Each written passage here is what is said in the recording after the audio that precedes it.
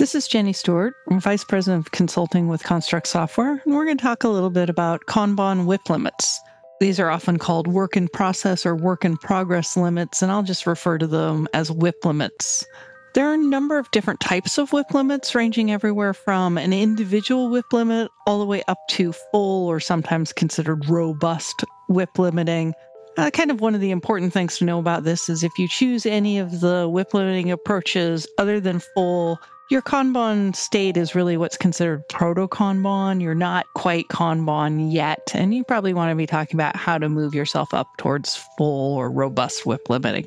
The first type is individual WIP limits, and it really kind of is just that. I myself personally have a WIP limit. Say I have a WIP limit of 2. I can only be working on 2 things across the entire board. I might actually have a visual indicator that maybe indicates something like a big item and a small item, my primary task and my secondary task, but my WIP limit applies to me and only me. The next type of WIP limiting is called Con-WIP. And in Con-WIP, we have a WIP, it's constant WIP. We have a WIP across the entire board. For example, we might have a WIP here of 6 across our board with the stages development, testing, and PO review. So that system will actually allow us to bring one new thing onto our board because with the 5 tickets that we have here, we are one under the constant WIP across this board. The next one is aggregated team WIP limits, and I'd say this is more like, let me show you an anti-pattern than an actual WIP limiting approach. So a number of people will kind of ask, well, does this WIP limit really apply across both in process or in progress and done? For my development 3, isn't that just 3 on the in process column? Does that really have to apply to the done column?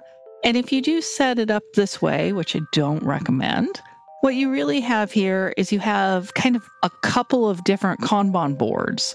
You have an input queue for development, you have an in-process queue in development, and then you have an unbounded done queue at the end of development.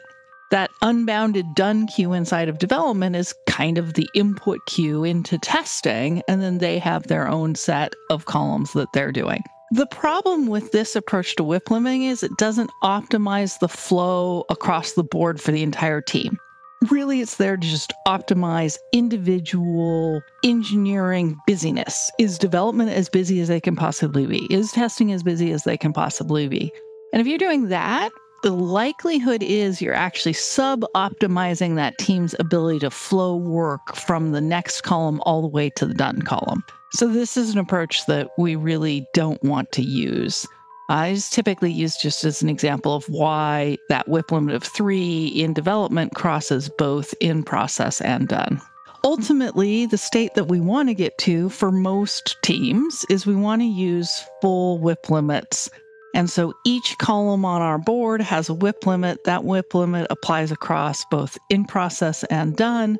And in being able to do that, we want to tune those WIP limits so that the flow is optimal across that board. There's not more analysis work than can be developed and tested. We're not developing more work than the analysis can handle. We're not developing more work that the testing can handle, that we've kind of optimized how this works across the team. Now, if you're doing really wonky things, maybe we want to talk about perhaps the staffing of the team isn't right and all of that. But those are kind of considerations for unique perspectives that you may need to have. What you want to be doing is looking at your team and saying, how do I best optimize the WIP limits for the flow across the board for the skill set of this team? And that if something looks wonky, we're going to deal with that kind of outside of the Kanban WIP limits. How do you set WIP limits? Well, really the ideal is it's 1x per available stage resources. People are going to be most productive if I'm doing one thing, not trying to do 4 things.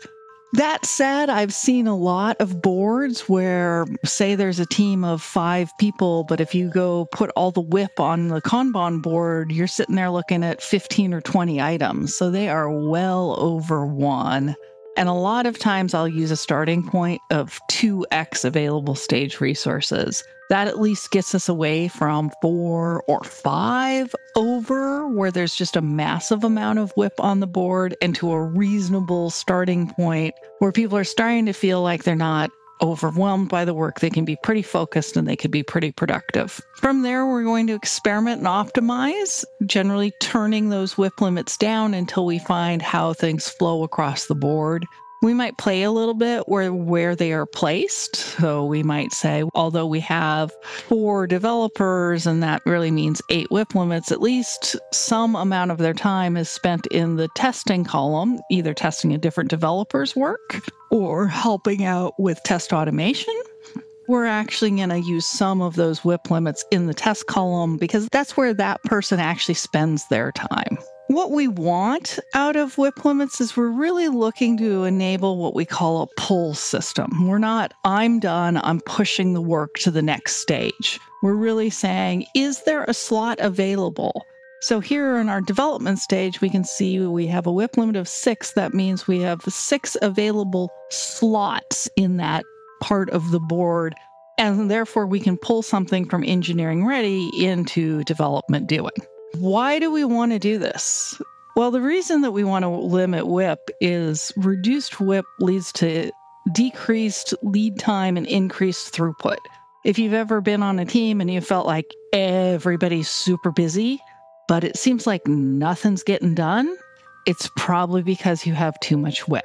And reducing WIP allows us to be focused. There's a smaller amount of work in the system, therefore it gets more of our attention. Therefore, it's going to move through the system more quickly. What we're trying to do is get away from that fallacy of doing more will get more done. And if you've ever sat in a traffic jam, you probably realize that just because you can shove cars onto the freeway, they would fit on the freeway, doesn't mean they're going to flow through the freeway. They're not going to move very quickly. If you've ever been dumped out of an office during a snowstorm, all of a sudden the regular traffic is just insane traffic. You can realize the amount of it doesn't move the way we think we move because there's just more in there right now. What we want to do is find the sweet spot. You could also reduce WIP to the point where you would starve a system. Most people don't have that problem, but you can do it. What we're trying to find is that beautiful sweet spot where there's just enough that things are moving through the system as fast as they possibly can. We feel productive and what we're building is of high quality. We usually look at a metric called cycle time to start looking at that. Cycle time is the time it takes for a work item to be moved from the input queue until it's in the done stage across the entire board.